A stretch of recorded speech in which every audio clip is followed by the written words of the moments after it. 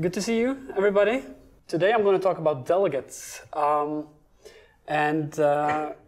This is a it's a beginners to intermediate level talk. I have no idea if it actually is, but I'm not going to cover the advanced topics of actually implementing delegates. I'm going to focus on how they're used, basic usage, and how we use them extensively inside of IncludeOS. So my name is Alfred. I'm the CTO of IncludeOS. It's a library operating system. So most of you should know that already. If you don't, you can look at this black screen right here. It's flickering a little. Hopefully that's not going to be a recurring problem. Okay. So I actually got into this whole idea of using delegates when I was starting to implement or design IncludeOS, and in particular the IP stack, back in roughly 2014. So what I was looking for was a way to achieve complete isolation between layers, because I'm making an IP stack and the RFCs are pretty strict about that. You're supposed to isolate. I talked yesterday about layers. I don't think you can have hugely long, horizontal, clean layers, but you can definitely have isolation between the protocol handlers inside the IP stack, and that's a good way, I think, to design it. So I was trying to fulfill all these requirements. How can I pass a network packet from Ethernet up to IP4? I don't want any of those classes to know about each other, because that makes it more flexible. I also need to have state in both. So for example, I might have 4 or 5 IP stacks. So they can't be just a global. I just can't keep global state. Ideally, I also want to be able to rewire during runtime. And the main reason for this is that if you make something very hard-coded, you've seen these object hierarchies, I think it's really hard to get right. And I was absolutely certain I wasn't going to get it right the first time. So I thought, let me just implement one class at a time, make a flexible system for wiring them together later, and I can actually make different versions of the IP stacks with different types of wiring, etc. And also the hard requirement, 0 overhead.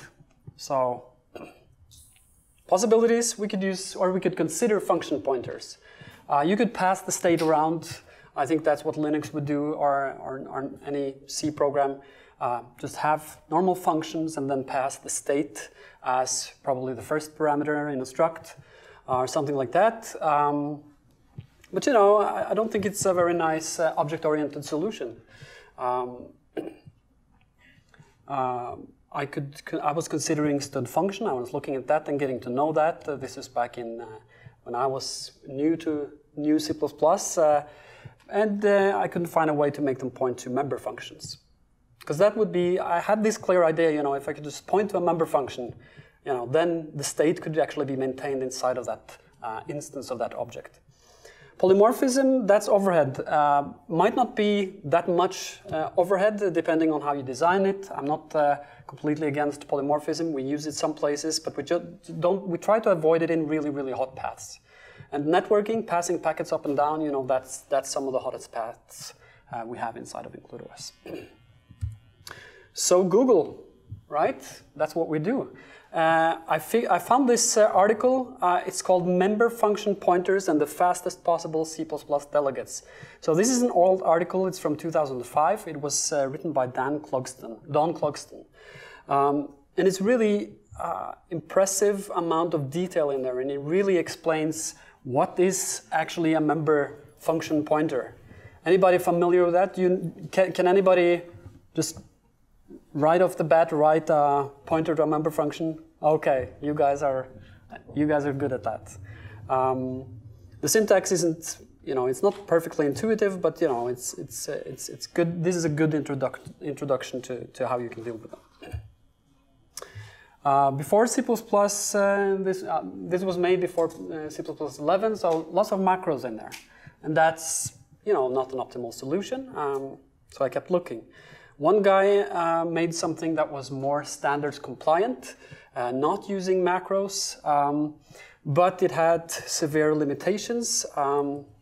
As far as I could see, you'd have to make a separate version of the delegate for each of the function signatures. This was before the variadic templates, etc. So, you know, but it was something, and then Google a little bit more, and then I finally found this, which is impossibly fast delegates in C++11. You scroll down on that page, it's a nice read. People are super excited, and they're saying it's faster than std function, and it's the speed and the performance is actually identical to calling via a pure function pointer. So no instantiation of an object, not calling via. It's as fast as calling via a single C function pointer. I did some measurements myself, and I found that to be the case as well. The difference isn't huge, but I noticed, we had identical performance to calling via normal function pointer. So copy paste, right? So that was the first delegate implementation for IncludeOS. I said last year as well, I owe the person a beer who implemented this. It was really a good starting point for us. That person never made contact. If you know the person, or if you are that person, please let me know and we'll buy you a drink. So let's look at how we use them. And start with the basics. So this is a very trivial example. I'll get to more interesting examples in a while. We have a nice std function-like signature. So we're just saying delegate. Okay, so that's not optimal for the example. I'm saying decal type to just get the type of function 1, but you could just specify any function signature you would like, exactly like you would std function. And then, it's compatible mostly with the std function. So in this case, I'm actually assigning the delegate to std function, which I'm again assigning to pointer function 1. So this is a trivial example. I'm just pointing to normal functions now, just to get started. And it has a call operator, so you can call it just like you would call a normal function. If you call it when it's initialized, it's much nicer than a function pointer. It's actually going to check for null pointer, and it's going to throw an exception. So that's nice. And the output from here, you can see first we're calling function 1 twice, and then we're calling function 2 twice. So we actually assigned the delegates and the std functions to 2 different functions, and we could change where they were pointing during runtime. So that's kind of promising for the modularity and the flexibility that we were looking for. Lambdas, there are no surprises here, not really. I'm saying auto func, and then I'm creating a lambda here. And in the case of the delegate, I'm actually specifying the signature of the lambda, and then I'm specifying the body of the lambda, and I'm calling both of these. And the results are exactly as you would expect. Some slight things you might notice. If you say auto and this function, it turns out you can't reassign because it defaults to const. With delegate, obviously, you can't use auto because auto would resolve to, and if you say auto and the std function signature, that would resolve to a std function and not to a delegate, obviously. Are you with me so far? This is okay? This is completely trivial, right? Yeah, so I'm keeping my promise of making this a beginner level talk so far. So let's do the more interesting part and actually delegate stuff to member functions. And for this example, I'm making a neuron. You guys are familiar with neurons? They are the tiny little cells inside of your brain. So if you look at that little tree structure there in the center, that's the center of the cell body. It will receive electronic pulses at the bottom, I think, and it will build up a charge inside the cell body. Once it reaches a certain threshold, it will actually fire to all of these terminals up the tree there. So that's essentially how your brain is wired, right? So we'll make a tiny, tiny little brain for this example. So we can look at the implementation. I'm specifying the type of a delegate. So I'm saying that the delegate I want for actually having one neuron fire to the next neuron, it's actually just a function that doesn't return anything, but it takes an integer as a parameter where the integer represents the charge I want to transmit. And then I have the actual delegate member. This is a public member. I don't know if I'm breaking any core guidelines here, but for the sake of example, it fits nicely on the screen when you don't actually just have a setter for it. But the point is that you want to be able to wire the neuron from the outside. So I want to be able to say this neuron connects to that neuron, and that neuron connects to that neuron, and etc., and build up kind of a structure in that way. So this is the algorithm for receiving an impulse. I'm incrementing my charge, and then if the total charge for my neuron now is above my threshold, or if above and equal to my threshold, and if I actually have a delegate to a next neuron, then I'll actually just call that delegate, and I will send my charge. And I'm removing some of the charge here because you can imagine it costs a little bit. I can't imagine in your brain every time a neuron fires that it just keeps that all the electric charge just stays there. I'm guessing there has to be some loss along the way. So is it okay? It's a simple program. So let's make a little brain.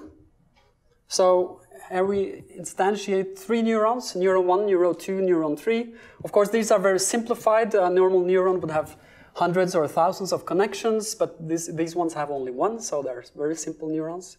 So we instantiate, and this is how you wire them together, and this is actually how you assign a delegate to point to a member function. So I'm saying that neuron 1 has a fire target. I'm assigning the fire target of neuron 1 to neuron 2. So I'm specifying first the instance I want to point to, and then the address of the member function. Okay? And the same goes for neuron 2. I'm assigning neuron 2 to fire towards neuron 3. And then I have a small little for loop where I'm firing pulses, but I'm only firing pulses at the first neuron. Okay? So the idea is that I want the firing to happen into neuron 1, and I want it to build up a charge after a couple of firings, and then it's supposed to fire to the next neuron. That's supposed to build up a charge, and then that is going to build up a charge and fire to the last one, etc. The result is like this. So it's as expected. The first pulse, the first neuron reaches a charge of 50. That's half its capacity. So nothing more happens. Pulse 1 happens, the second pulse, and then N1 reaches its threshold and it fires. And now N2 is charged up to 50, and so on and so on. And at the very end, you can see that the third neuron finally also reaches its capacity, but it doesn't have anywhere to go, so I guess it just keeps its electric charge until it blows up or something. Is it okay so far? So I'm making a tiny little neural network out of delegates, wiring neurons together using delegates. So rewiring these during runtime, that's interesting. That was a requirement I had. I thought that was kind of I thought I could see use cases for that, and we're going to look at an actual use case for that in IncludeOS later. So what I've done now is added another class. So I think it's one of the things I like the most about these delegates is that it doesn't know about what kind or what type of class it's pointing to. It only knows about the signature. Have you noticed? I never told the neuron that it was actually having a delegate that was supposed to point to another neuron. It was just a delegate pointing to a function signature that had a void return and integer parameter value. Okay? So that's really cool. You can wire these any way you like as long as the function signature matches. And in terms of information hiding, I think that's really great. You know, it means you can make really, really isolated components. All they have to do is, they have to know about the signature of the one they're talking to. So this is a completely new class, but the function signature is the same. And I also named it differently just to make it extra clear. So now we have the initial wiring. It's the same as before. A neuron 1 fires to neuron 2, neuron 2 fires to neuron 3, but then now neuron 3, it actually fires to this ground, or to terminate, or the bucket at the end where you can actually take all the electric charge. And more interesting is that, you know, we are doing this algorithm and we're sending the initial pulses and we're sending it only to the first neuron, and it builds up, you know, and it spreads throughout that neural network. But then here we actually do a rewiring and we haven't restarted our program. So the programming is still running, but now I'm saying that neuron 3 should instead point to a completely new neuron that came out of nowhere. You know, your brain was so lucky today, it actually suddenly got an extra neuron, and now neuron 3 actually connects to there. Okay, but then neuron 4 now connects to the terminal instead. And the results are exactly like before. So it's a bit hard to see probably. I think we are here just seeing that at the, probably we don't get all the results, but at the end at least you could see that I've woken up neuron number 4. And neuron number 4 wasn't there in the first iteration. Okay? So I'm still just doing all the firing towards neuron 1, and neuron 4 suddenly was becoming part of this neural network during runtime. I think that's an interesting observation. So they are completely anonymous, for free, flexible object coupling. I guess that's one thing you could use to describe it. Could we do this with the stud function? Some people pointed out stud bind. Stud bind has a way of pointing, or you can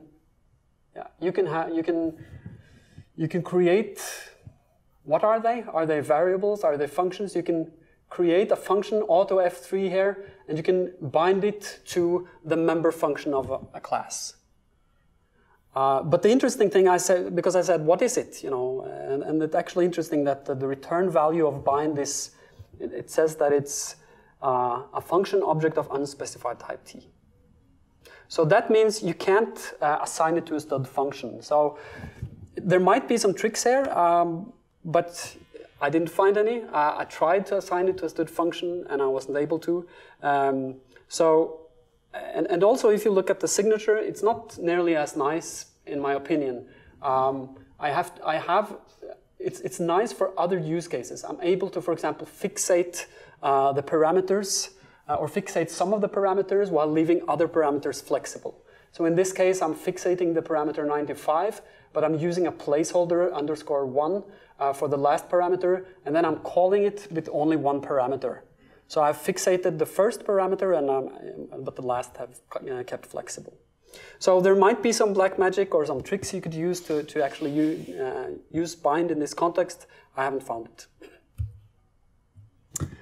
These Legos are smelling an opportunity. They want human brains now, because I showed you now that I can make a neural network.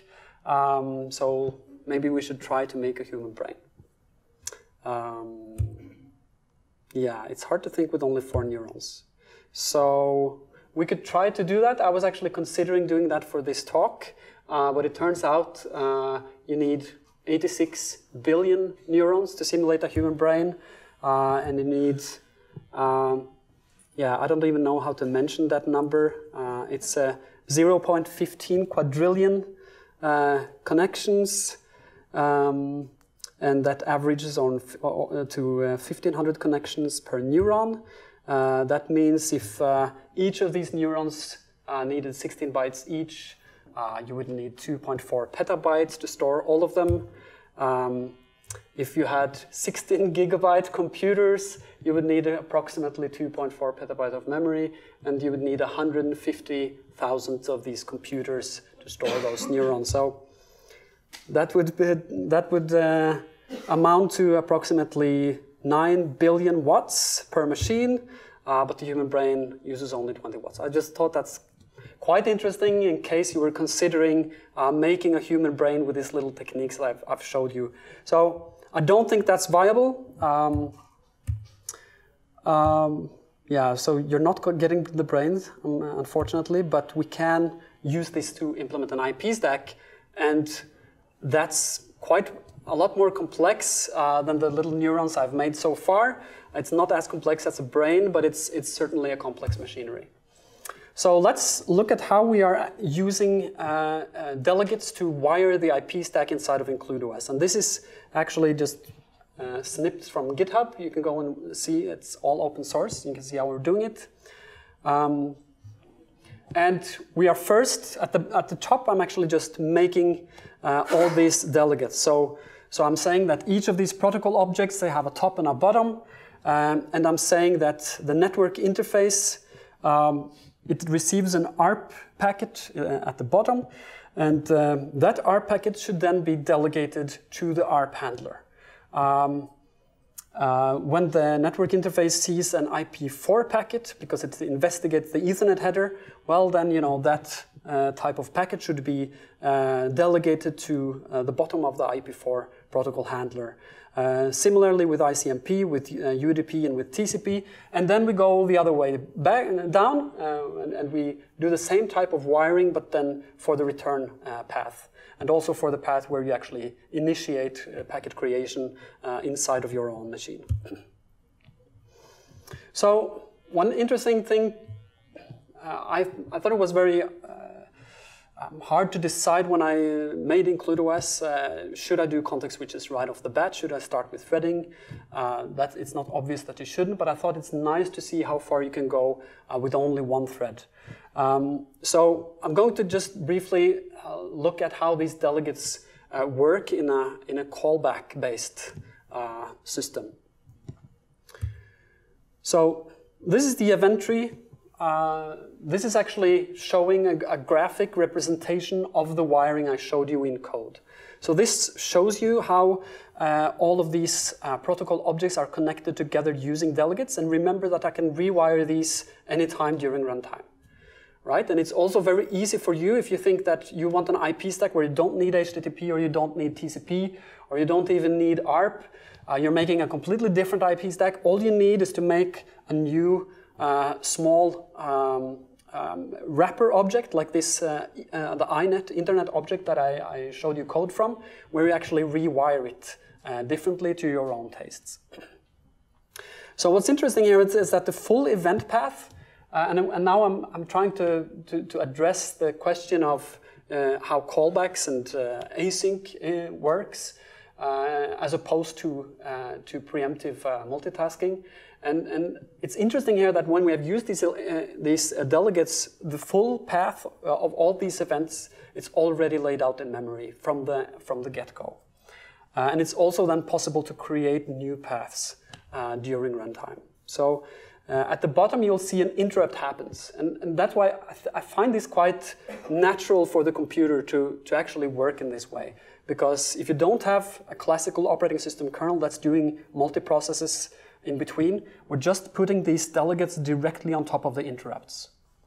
Okay? So if you think about what happens when you receive, when you click on includeos.org and you receive the web page, what's happening? I mean, it's a sequence of events. It's a cascading sequence of events where lots of smaller events happen in the subsystems, and they are actually building up state quite like the neurons.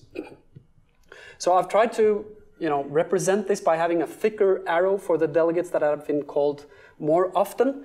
And we're now imagining that I'm receiving a network packet on the network interface that's triggering an interrupt handler. And now, of course, we have a choice whether we want to preempt the driver and actually say that, to call the driver and force the driver to actually fetch our packet and handle our packet, or if we just go up to the event manager, which is what we are doing by default, and just set a little flag saying that this interrupt has happened, so I will need servicing, and that whenever the event loop gets back to you after having handled its previous event, it will then actually call a delegate. And you see these blue lines with the rings at the end. I'm using those to represent delegates. So the event manager knows that the interrupt has happened, and it calls a delegate to the driver that's subscribed to that particular event. The network driver has a delegate pointing to the Ethernet object. The Ethernet object has then a delegate pointing to the ARP handler. So that's the first packet you're likely to see if you recently booted your computer. So the network gateway who wanted to send you this response from Google, it would ask you what your MAC address was, etc. But then we traverse the path and we go up to the IP4 handler, not much state in there. But when you get to TCP, there's a buildup of state. So there will be a first packet that you will be getting, or depending on who initiated the connection, assuming they're initiating the connection, you'll first get a SYN packet, you'll answer with a ACK packet, and then you'll get a SYN ACK packet. And that means several events are happening in this subsystem, quite like with the neuron example. I'm building up state inside of TCP, and TCP then might start reading, or actually it's now in this case the HTTP is subscribing to events from the TCP connection, and the HTTP handler is going to start reading, and not until it reaches the point where it has actually received a full HTTP request is it actually going to trigger something to happen up in user space. Yeah.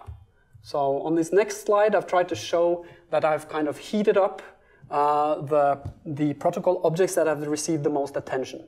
So some of these objects have gotten more packets than other, and you can see that TCP is probably the hottest one in terms of state. It's keeping up a lot of state and building up a lot of state.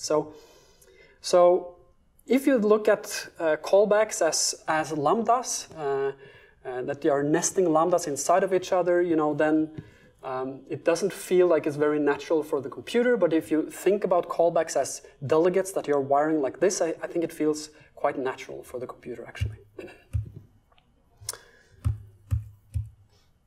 When it comes to performance, this is also another reason why I think it's a good idea to start with a callback-based asynchronous system. It turns out, or actually this is from John Bandela. He did a talk last year where he did some performance measuring. Really interesting talk. And he was comparing callbacks versus Go channel versus boost fibers versus stud futures. And the results were quite grim. Callbacks were really hard to beat. But everybody agrees that callbacks aren't great, and I'm going to get to an example where it really, really gets messy, even with the delegates.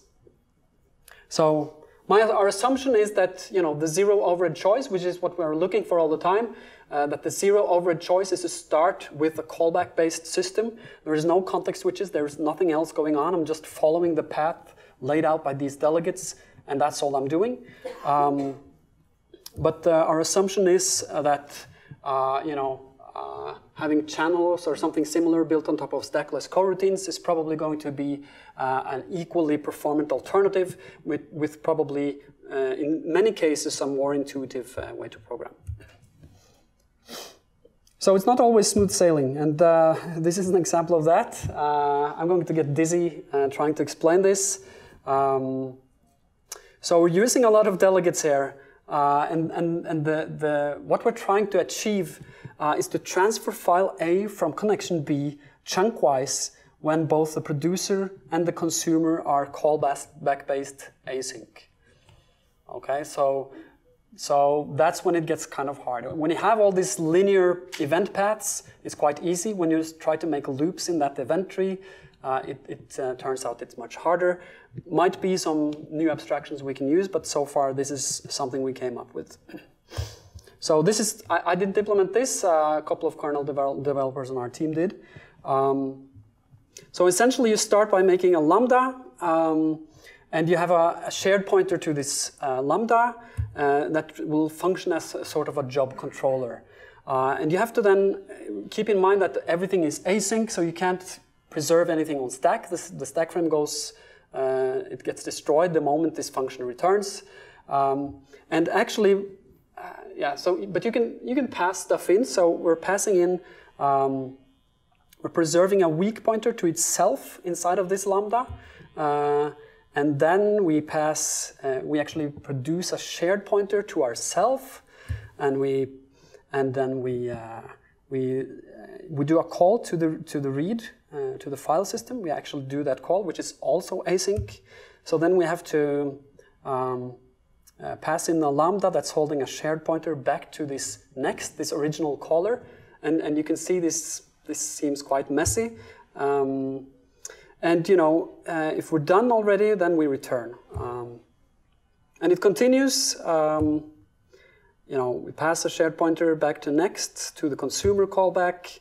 When the consumer is done, it calls next, asking for the next chunk, completing the actual loop. So I've made some graphics to try to explain this even better. But as you can see, I don't think this looks linear or intuitive in terms of programming. Yeah. So, and all this algorithmic stuff, you know, it's really hard to keep track. Where am I? Which part of the sequence am I in? Because it's absolutely not sequential when you have lambdas nested inside lambdas and nested inside lambdas. And then, of course, the actual starting of this loop starts at the very bottom. So, fortunately, the real brains are even messier. So, these mouse neurons, these are actually mouse neurons that have been generated, I think, automatically into 3D renditions of real neurons, and yours are even worse. And I think that there are also lots of loops in the real neural networks. I'm certain that in my brain there are lots of these feedback loops, and yeah. So let's look at how this algorithm actually works. If we try to organize it a little and pull these neurons apart, and it doesn't really get much nicer, but what's nice is that, well, essentially this next, that's a lambda that actually just represents a kind of job. And it holds a weak pointer to itself, and it's able to, from that weak pointer, produce shared pointers to itself that it can hand to the producer and the consumer respectively. And what's nice about it, of course, is that once this whole shifting, or once this whole loop is finished, it will actually, the reference count will eventually go back to 0. So there will be no more shared pointers pointing to this next function, and it will actually just disappear.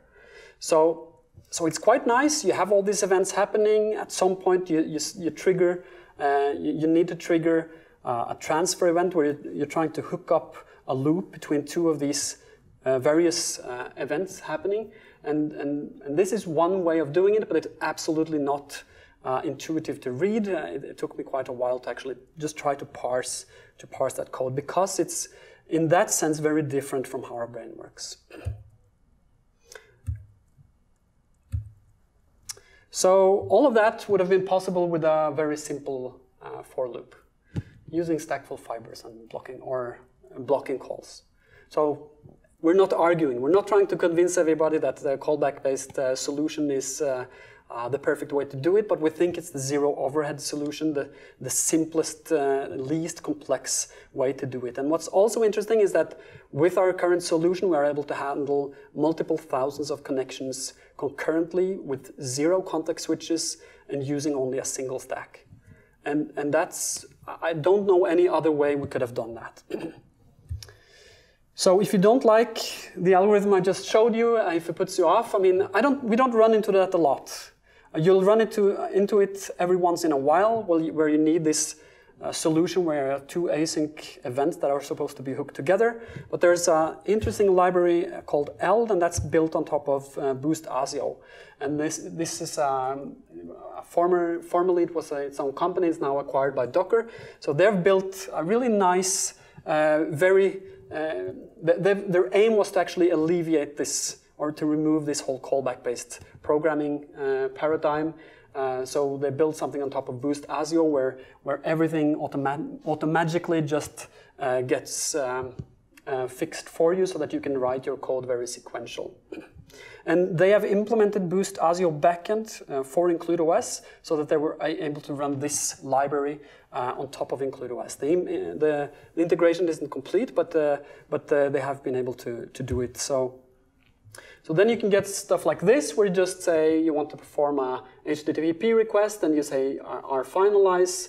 You deserialize whenever it's done, and when you do finalize, that's yielding code. So it's a cooperative multitasking, where it will just yield, and then it's going to be a stack there that's going to be switched out, and something else is going to be switched in, and they have a whole scheduler system to deal with all that. And of course, no callbacks. So even if we build a callback-based system using delegates to connect stuff, it doesn't mean we're stuck with that. You can have stuff like this on top. So let's take another look. This is the typical thing you associate with callbacks. At least it was for me, coming from, for example, Node.js. If you've ever used Node.js and looked at examples, you'll see a lot of this. And that's kind of, you have level 1 of Lambda here, and then you have level 2 of Lambda there. And the problem is that it looks sequential in the sense that it is syntactically sequential, but obviously during runtime, this is not the sequence, necessarily the sequence of events. So if you're looking at it like this, I mean, we're essentially doing the same thing. I'm just saying that whenever, I've just actually phrased the name of the functions differently here. So what I'm saying is that whenever TCP wants to transmit a packet downstream, then you want that to go to IPv4 and not to the top of the IP4 object. So if it's possible for you to instead of nesting lambdas like that, but if it's possible for you to use delegates and to have one protocol object point to another protocol object, then it doesn't necessarily have to feel as async. And this is, of course, sequential code, although the underlying system is completely asynchronous. So it's also nice, of course, that these objects don't know anything about each other except for these delegate signatures.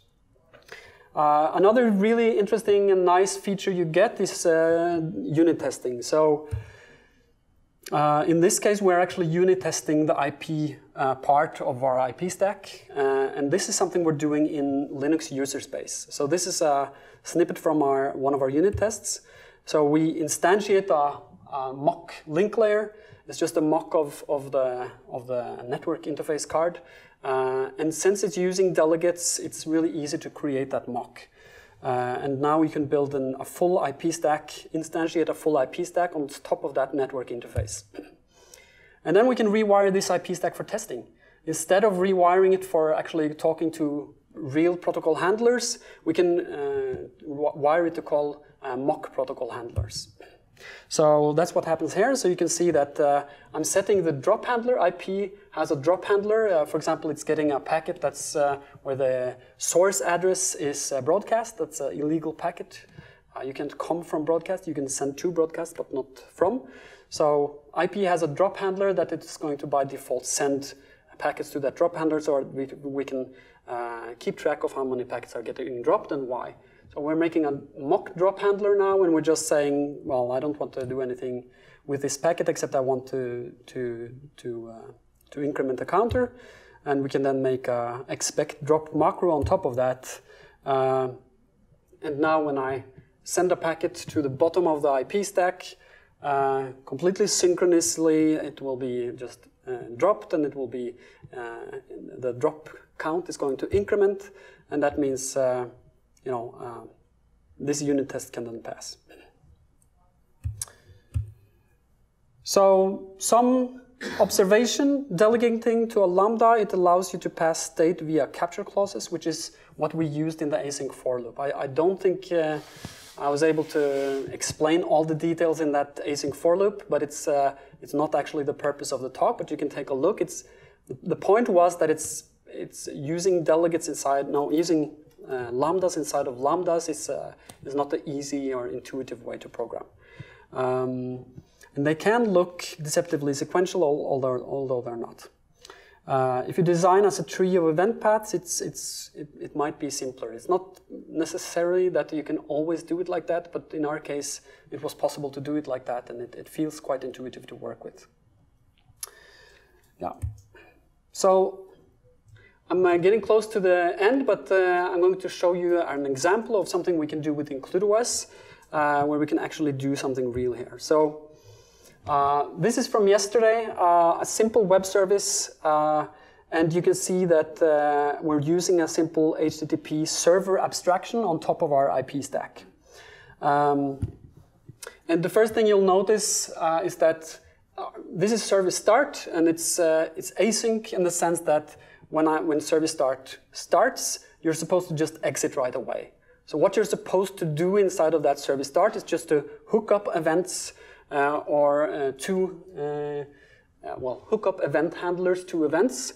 And in this case, we are hooking up a very complex chain of events by saying that we want there to be an IP stack, and on top of that IP stack, we want there to be an HTTP server. And now I'm using a normal callback system here to say that when this server receives a request, this is what I want to happen. I just want to the response object that's being provided for me, where all the delegates going downward are wired already from the HTTP response all the way down to the Ethernet network interface.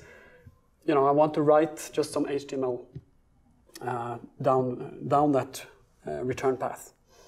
And now I'm saying that I want the server to listen to port 80. This is just a simple HTTP abstraction. And then the event loop exits. You boot -- create bridge dot, and we get hello web. So I showed this yesterday, no surprise. So yeah, this is how we do configuration. This is just an aside. We do configuration now outside of IncludeOS and not inside of IncludeOS. So if you have used IncludeOS in the past and you have noticed that you had to do configuration in the code, we've changed that now. So we're actually now building the configuration into the binary, but it's that much nicer for maintenance. So, and that's also one of the reasons why we've made a cleaner abstraction below the link layer in order to be able to switch out drivers without having to change code. So anyway, let's do something more interesting, using delegates to rewire. So what I'm doing now is that it's essentially much the same thing, but so I'm making a web server. I commented some of it out in order to fit everything on the slide. But what I'm doing is that I'm actually now talking to the IP stack, and I'm getting the network interface card object, which is also an Ethernet handler, and I'm saying that I want to reassign the IP4 upstream to this new IP4 handler. And this new IP4 handler, just like in the unit test, in this case it's just a dumb function, right? But this means that I'm able to now reassign how these delegates are wired. And this is actually the way we would go about implementing a firewall and hooking a firewall into the IP stack. So you can do this, and then in this new IP handler, you can see that it has to respect the signature of these upstream and downstream delegates that we use for our IP stack. But essentially, it just takes a pointer, or it's a unique pointer to a network packet, and that unique pointer is going to get moved into this function. So I'm also now I'm casting this pointer. So I'm doing a unique pointer cast because I know that this packet is in fact an IP4 packet. This might seem strange to some of you that we do these typecasts, but that's actually how the packets. How I think it's natural to treat the packets. A network packet comes in, and you actually have to investigate the type of the packet by looking at the type field in respectively the Ethernet header and then in the IP4 header. So you have the whole buffer already, but you don't know what kind of type it is until you are in runtime and you're actually inspecting the contents of that packet. So there might be other techniques we could have used, but we've made sure that we have safe ways of doing typecasts. And I do have a guarantee from the lower level that since I'm the IP4 handler, they have already checked and made sure that this is in fact an IP packet, and that's why they called my delegate, because I was the IP4 packet handler. So all I'm doing here, I'm not doing anything very interesting, but I am inspecting the actual packet, and I am retrieving the IP address from outside, from inside of that packet. So I think that's also quite an intuitive way to do it. We have packets, and that's just a completely normal class where you have getters for all those different fields in the IP header. What does it mean? 15 minutes? Yeah, that's fine. Thanks. So we're not doing much interesting here. We're just saying that we want to print out who this packet is coming from. Obviously, what you could do here, if you wanted a firewall, was to just say, okay, let's look at this IP address, and if it's from that person or that person, then we drop it. You could look at again inspect what type of packet this IP packet is. Is it UDP or is it TCP? And you could inspect the port numbers. So you could actually go from here and build a complete firewall.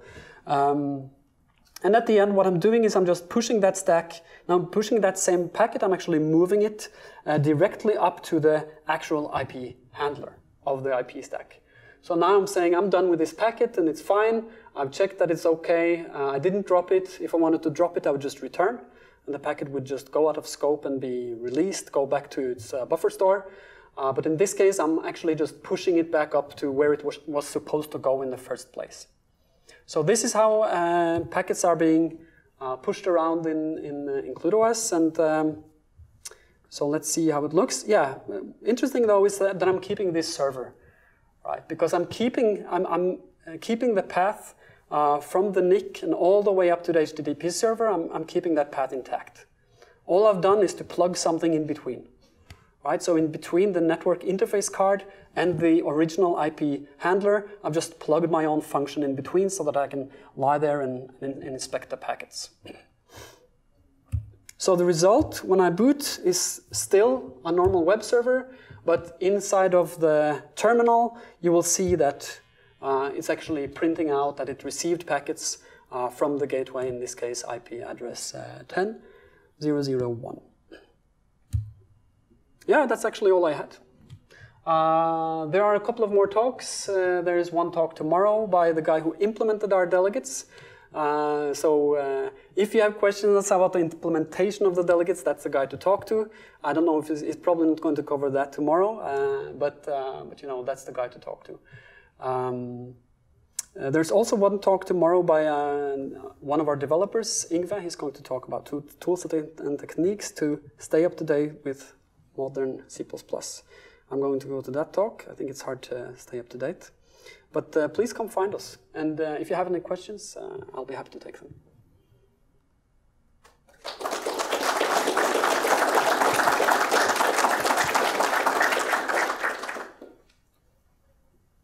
Any questions? No? I was curious, why did you choose to create packet pointer type as opposed to packet IPv? You said that it's guaranteed to be IPv4. You make that guarantee when you set that delegate handler. Yeah. So what's the reason you use pointer anyway? Do you mean for the packet? The packet has actually come in a predefined buffer. So the network driver actually has a buffer store of pre-allocated buffers, and it has to have that because we use DMA. So that means the physical device is actually going to lift packets directly into my memory. That means I have to have already a data structure with buffers populated, and the buffers have to be appropriately sized for actually any type of incoming packet. So we use roughly MTU sized, usually they are 1500 bytes. So you have to kind of pre-allocate those. So it's a bit complicated, but that means we have buffers that are pre-allocated. They have been populated with data by the actual device, and then the natural way is to use some kind of pointer. We used to have a shared pointer because we thought we might need to have several copies of packets. There are places in the IP stack where you, for example, need to buffer. In TCP, you're supposed to retransmit if the retransmit timer fires. That means it hasn't gotten a response in a certain amount of time. So initially we thought, maybe we need to hold on to the packets. Turns out there is quite a lot of overhead with these shared pointers and passing them around. So we ended up figuring out that most of these cases where we thought we needed to retain packets, we could actually solve that in a different way. So now we're just doing a unique pointer and we're moving that unique pointer so the packet that way moves from one protocol handler to the next. Anything else? What iterates packet rates? Packet rates. I haven't measured packet rates.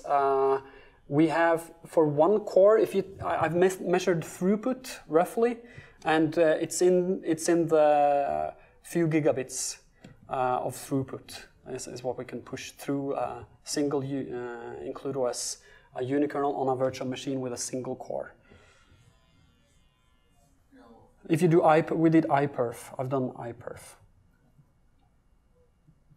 So we've also done load balancing experiments with at least, I think, 65,000 concurrent connections, thousands of connections per second. It's quite fast. Obviously, when we're bound to, the way we're using it by default is that we're using a single core, but we also do have access to several CPUs. We don't have high-level abstractions for that yet, but they're in the making. And on this conference in Germany, I'm going to talk about how we can actually do parallelism inside of IncludeOS.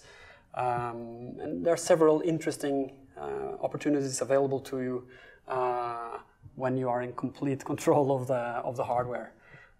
You don't need threading. You can actually put functions directly onto cores, for example. Do you think happens in one interrupt context? Oh, interrupt context. No, we can go back to the slide about the event handler. You choose preemptive? We could choose preemptive. There are some things we do preemptively. Let's see, I think it was here. So when it comes in, you have a choice. I mean, of course, the interrupt actually preempts. It always does. There is no way around it. That's what an interrupt is. You can't prevent it from preempting. What happens here is that there is a preemptive interrupt handler for IQ37, but it's handcrafted to do nothing except marking, setting a bit that's available to the event handler, and we do that atomically. So that means you don't actually have to do a complete context switch, because you just write, you keep track of which registers you're actually clobbering, and you're making a small, very, very easily maintainable and tiny little assembly function that just sets this bit, and then it returns using IRET. There are some things that we are doing preemptively, so you can do context switches. For example, we have a stack sampler. That's quite interesting. If you set a timer to one of these interrupts using one of the timer features in the CPU or one of the timers that are available, you can set an interrupt to happen at a fixed interval, and now when you're preempting, you're on the same stack. So that's quite interesting, because now you're preempting, you're on the same stack, and you can just investigate the stack frame below you, and you know which function was running right now. So we demoed that. I think we showed it last year, but that's one of the things we are doing preemptively. And from there, it's not hard to implement. You could easily put threading on top of there. I mean, we already have the context switching features, most of them in any case. But the complexity explodes, obviously, when you do it. So our mission was to see, how much is it possible to do with this single-threaded, very strictly event-based context. And then we are now, doing experiments with running, for example, we are actually doing experiments where we have several CPUs, and we're assigning, for example, TCP connections to individual CPUs where they can do TLS decryption, etc., on individual CPUs. So we're trying to avoid this classical context switching scenario. mainly because for virtualization, it turns out that multi-threaded applications running in virtual machines perform much worse compared to single-threaded applications as opposed to when they're running directly on bare metal. So then, like a TCP delegate gets called into last second, so there's a configured core. Yeah, that's a way to do it. You can have yeah. I mean, that's a possible way to do it. But there needs to be some kind of event handler on that other core, and I think you could implement something like a thread pool on top of there. So we've done experiments similar to that effect, where you have different CPUs are actually just fetching connections from a shared pool. Another way we have done it is to actually have separate IP stacks running on different cores. So we have some interesting experiments and some results that we would like to share, but they're not ready yet. But the code is there, so you can go look. There are some examples of SMP of running actually just a Lambda on a separate CPU core. There are examples of that in our repository. Yeah. Can you reassign the object pointer separately from the function pointer, like if you're for the delegates? Like, is it you can define them both at the same time? How do you mean?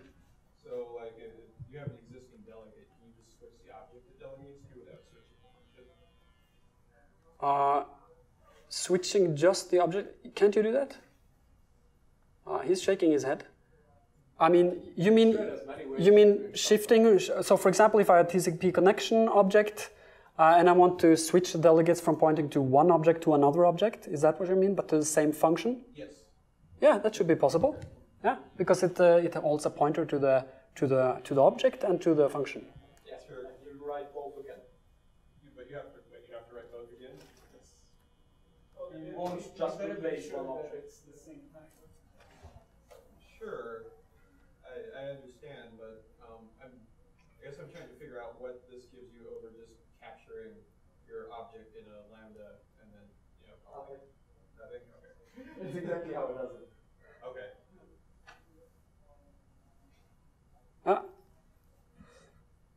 Other questions? I guess, please just come up and talk to me if you have other questions. I'd be happy to talk. If you have other questions regarding IncludeOS as well, that's interesting. And don't be shy to come into our chat room. I mean, we really like to have people approach us and connect with us, and we'd be happy to help you if you're interested and curious. Also consider using IncludeOS just as a network library. It runs fine under user-space Linux. We also have a project now where you can attach the whole IP stack on top of a Linux tap device. So that Linux has a facility where you can pull Ethernet frames directly out from the kernel without going through the Linux IP stack. So it's possible to use IncludeOS in your normal process as an IP stack, and many interesting things you can do with that. Okay, I think I'll just say thanks and.